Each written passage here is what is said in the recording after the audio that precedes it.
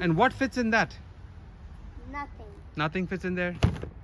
So what do you think about this frunk? The black one? Yeah. This doesn't hold anything because it's so small. Okay, what are you gonna do with it? I'm gonna throw it. All right. The EV6 has plenty of interior seating space. The cabin space is overall really good. However, the distance between the start of the car and the windshield, basically the hood area, is not that long.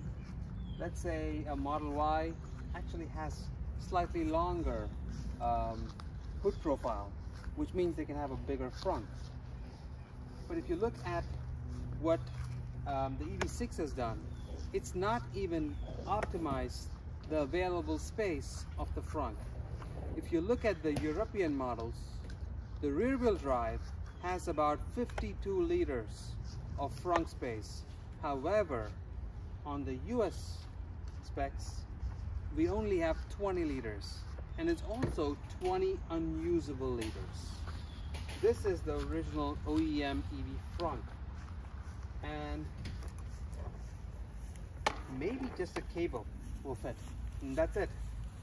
So very suboptimal, and the reason behind it is Kia is ultra conservative in listening and following US regulations.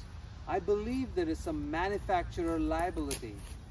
If there is a frunk space, there is some US regulation that dictate that the frunk space should have a latch just in case a child goes in there and closes itself with the hood.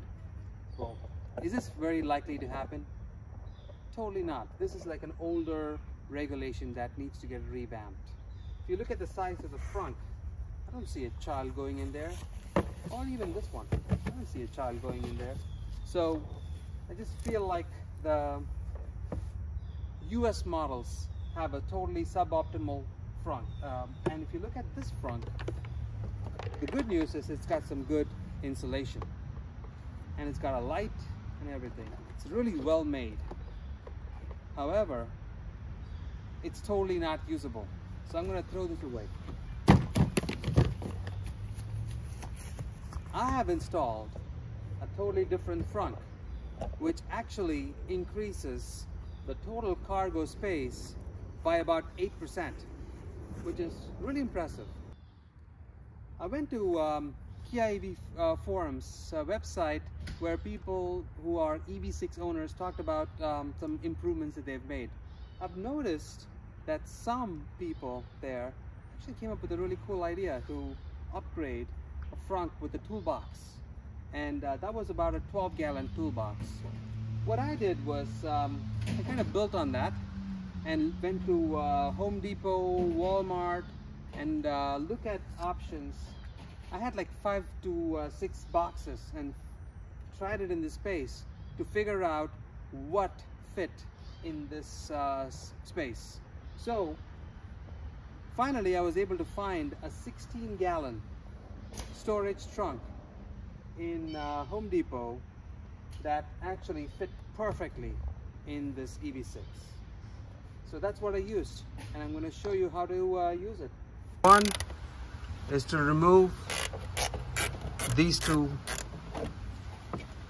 nuts, and step 2 is removing these four. So I have to figure out where the box is going, and one here. Cool. This is how we're going to mount the box, the frunk. So there's so much space here that we can put in a big size frunk, and we're going to mount it with some aluminum sticks. We're going to reuse this hole and this hole and this hole and screw it in. With this 16-gallon frunk, we have so much to store. So very important things: sand toys, EV portable charging kit. So all of this easily fit, and I have space for more stuff. Let's say a sandwich or something like that where I don't want to carry it in the cabin, I can easily put it in the frunk. So I feel like the 16-gallon frunk is extremely useful. I'm going to try to find the measurements of this frunk and just talk about that as well. So the width is 16 inches, the length is 23.7 inches, and the length, or the height actually, is 13.5 inches. This is a close-up of the frunk space. If you look at this, it's a really nice fit. You have no problems anywhere.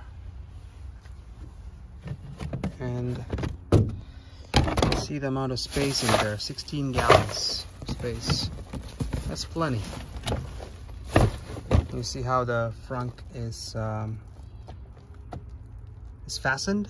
So overall, very good, robust, and very useful space. Let me show you how this closes. One shut is good. It's really good. Actually, I've had 3 screws here, 1, 2, and 3. It's pretty good.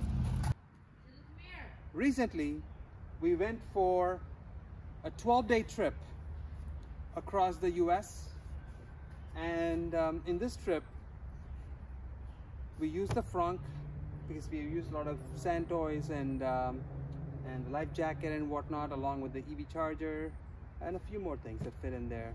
So it was really good space, and we had no problems. So whatever we wanted to fit in the car for the long road trip, it easily fit.